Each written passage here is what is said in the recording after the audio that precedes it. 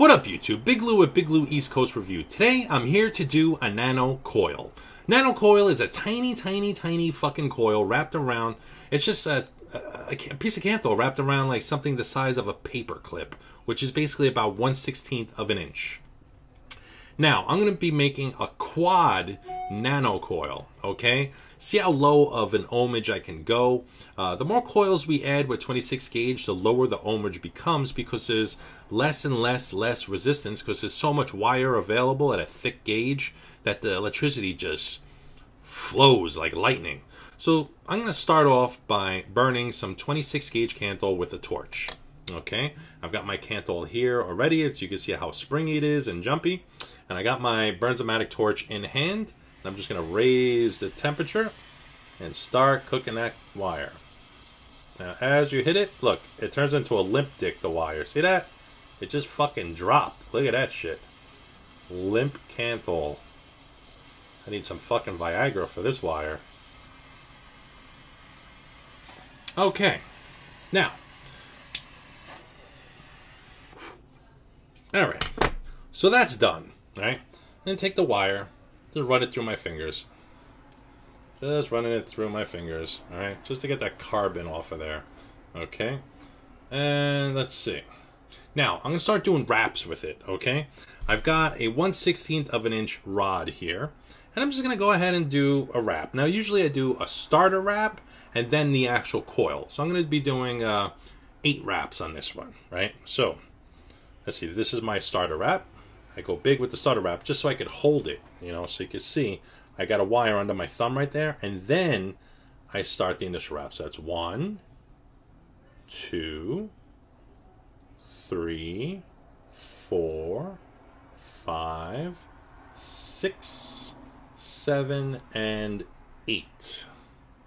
That's 8 wraps right there. And I undo my beginner wrap, and this is my coil. Finished. Now the legs don't look so straight, you know, but whatever, it works, okay? It's solid, it's all closed off. Now that's 8 wraps.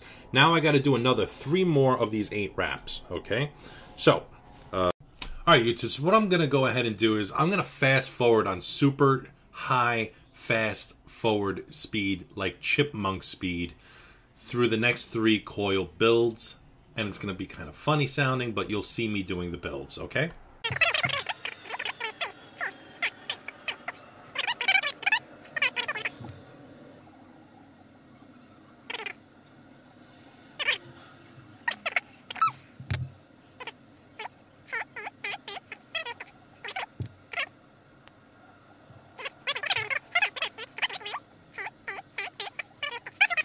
So we're going to check our ohmage. I'm just going to insert these in.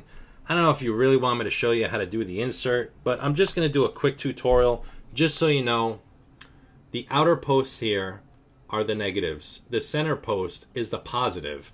Just remember, when you're putting your battery in your device, depending what kind of device it is, if it is a mech mod, 9 times out of 10 on your mech mod, positive goes to the top and negative goes to the switch.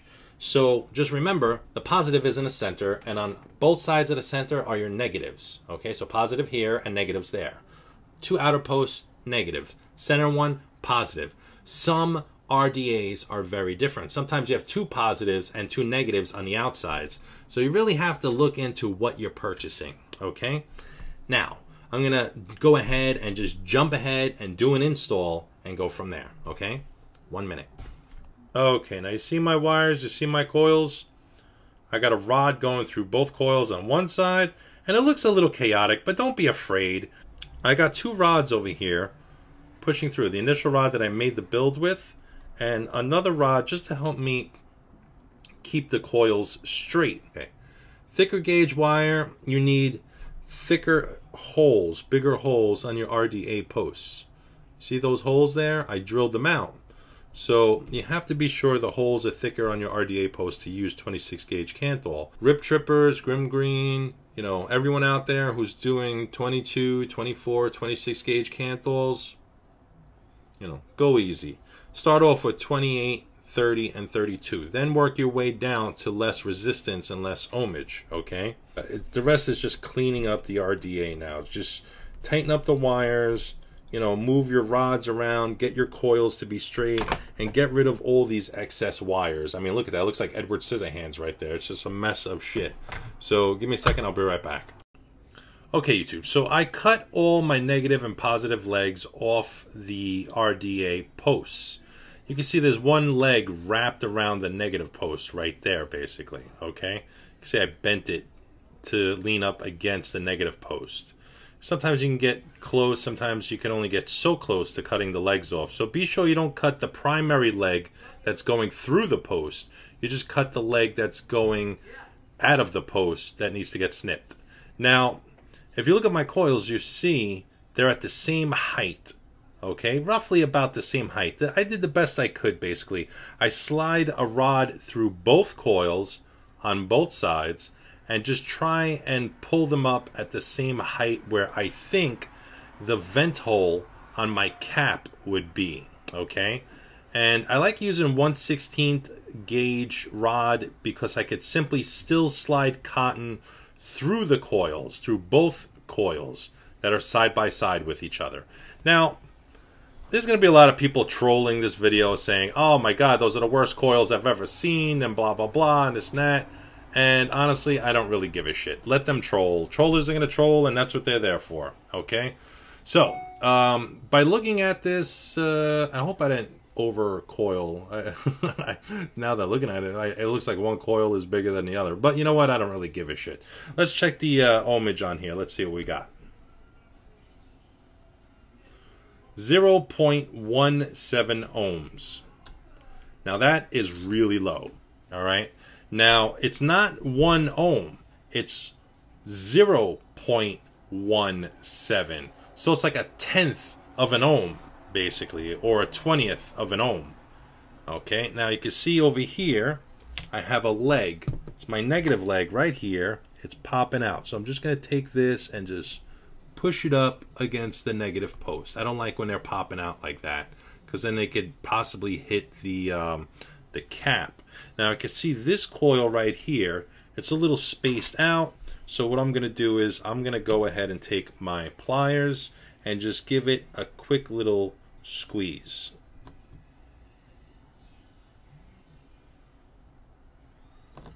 Not too much. Now what I'm going to do is I'm going to go ahead and put this on a mech mod, and from there I'm going to heat up the coils and pinch them again. Okay, so just give me half a second to get a mech mod. Okay, so now I've got my coils on my mechanical mod, okay?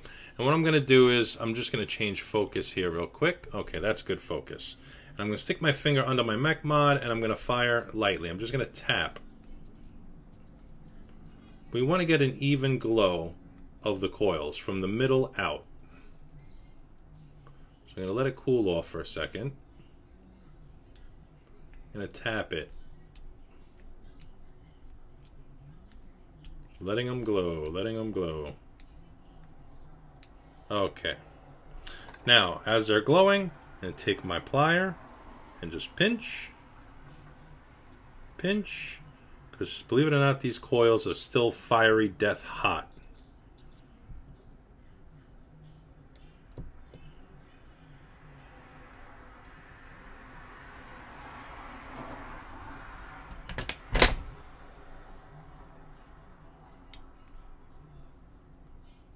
Okay, now they're all in unison from the inside out, from the middle out. See that? From the middle out. Okay. Now we're going to put cotton in it. Okay, so what I'm going to do now, guys, is I'm going to take my cotton, which is right here, and I'm going to break a little piece off. Just pull it apart, and then I'm going to sit there and kind of knead it in my hands, you know, kind of roll it. You know, it has to be a very small amount because the holes on here are minuscule and it has to be able to fit through the cotton, and I don't want it to get stuck in there. So I'm going to peel some cotton away. I need a really fine thread of cotton to pass through. Okay, look at that. I got it through. Smallest amount. Okay, now I pull, and pull and pull till it stops, okay? And I take my cotton and I just tuck it under. Tuck it under. So all I'm going to do is tuck it under, because this coil at 0.17 gets fiery death hot, and I want a lot of cotton in there simply because I want a lot of juice in there so I can keep the fire down, the molten lava fire of extreme heat, you know. You know, the cotton, if as long as it's wicked, it'll be good, it'll be fine. And look at that, got a nice little cloud for it to sit on. There you have it. Now, I take my snips and I get rid of that piece of cotton there. And there you have it. So that's one side wicked. Okay, so once you got your cotton in on that side, pull it through, go back and forth. If you got too much cotton building up on one side, just try and tear little pieces of cotton off where it bunches up so you can get it to come through. And I'm doing this off camera, sorry. Okay, so now I'm going to take this cotton, tuck it under.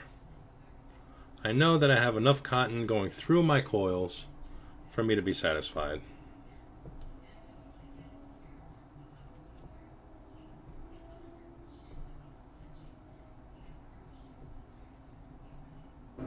Okay, so there we have it. Cottoned up. Not bad.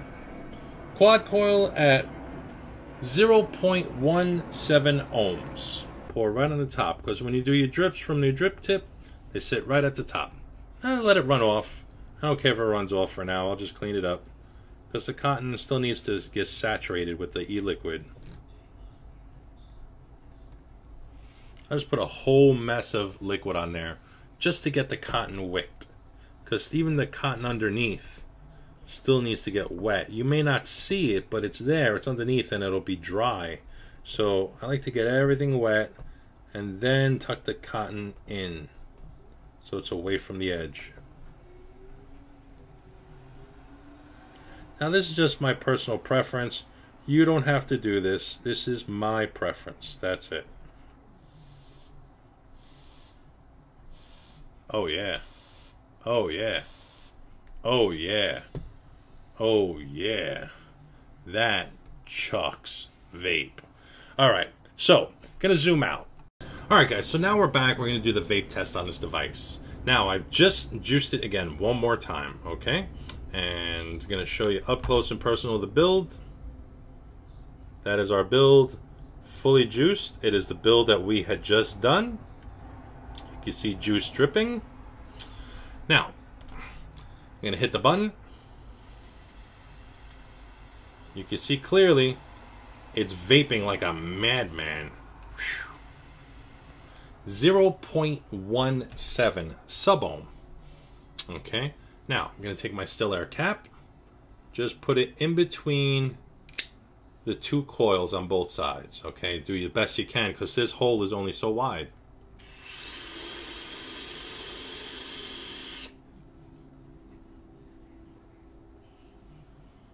Thick, dense, hot clouds of vape.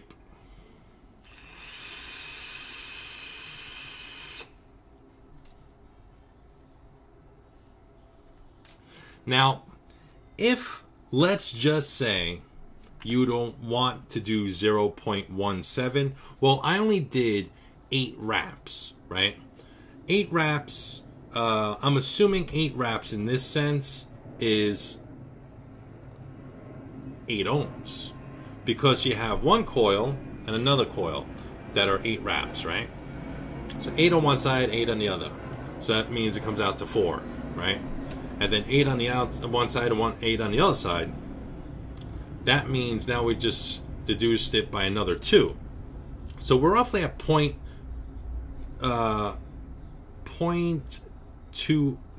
ohms, roughly. Just around about there.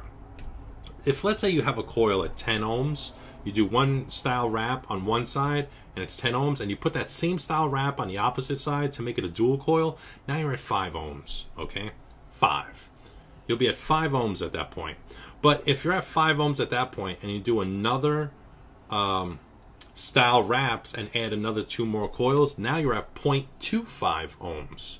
So if you have a quad coil, you're at 0.25.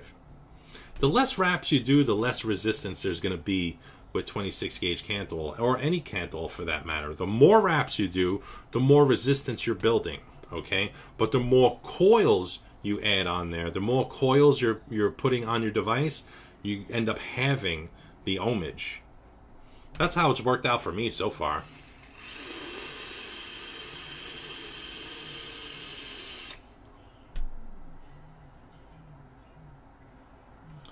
Clouds are dense. Insane.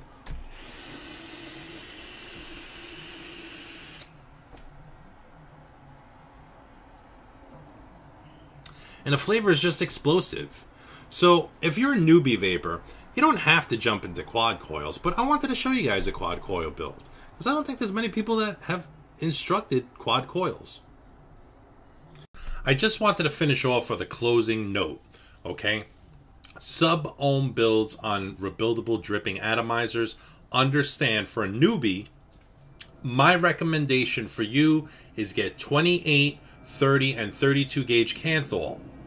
Those are higher resistance wires.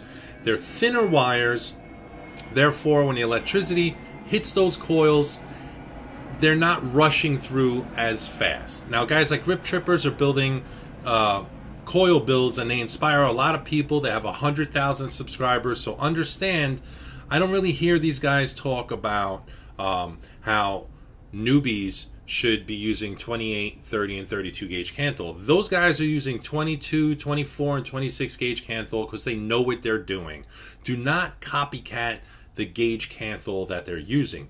Be smart, start with high resistance wire, and then gradually make your way down the ladder to lower resistance wire. Get the knowledge, get an ohms calculator. You could download it on your iPhone or your Android phone. It's a free application. It's an ohms law calculator, okay? And be smart.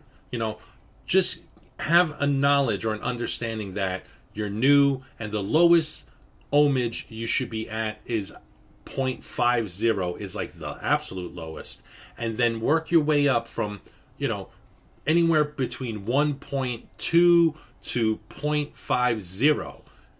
That's it. If you're in a 0.40 build, undo the build, start over, do more wraps of your wire, and increase the ohmage, okay? If you're very new to RDA building, and I know everybody wants to blow big clouds and everything, and it's fun, but you'll get there. Give it a little time. You don't have to jump all the way at the very end, okay? Be smart. Don't be stupid. Get yourself an ohm meter. This is highly important for people doing rebuildables. Do not build coils if you do not have this device. That is the most honest and best advice I can give anybody, okay? So please get an ohm reader and be smart. Don't be stupid. Be safe. Start with high resistance wire. Work your way down. That's it. Peace out. Vape happy. Laters.